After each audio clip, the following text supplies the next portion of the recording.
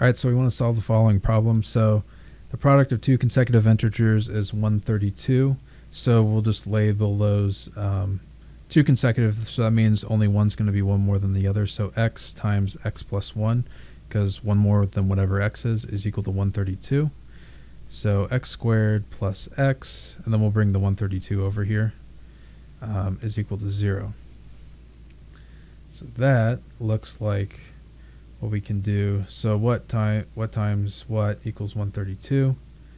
That looks like, so 11 is 121. So that looks like an x plus 12 and an x minus 11 in order to get this one positive, and 11 times 12 is equal to negative 132. So that means even though we end up with negative 12 and 11 for our roots, that's not correct.